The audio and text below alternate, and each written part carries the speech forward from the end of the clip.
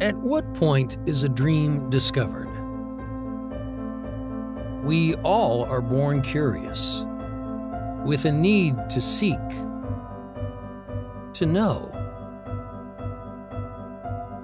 to learn. So when did the requirements of a test overrule the art of teaching?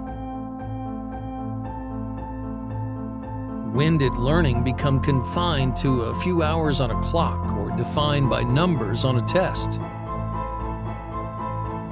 When did studying just to pass become just as acceptable as studying to satisfy one's curiosity? And why can't teaching just as much as learning be fun? At NERDS Inc., we believe there are still imaginations to explore,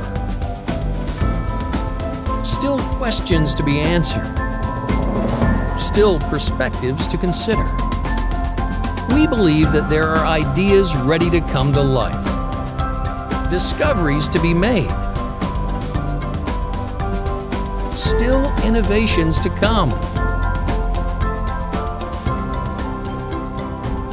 We know there are reasons to celebrate that our education is a culture of curiosity, sculpted by teachers. 3, 2, 1, go.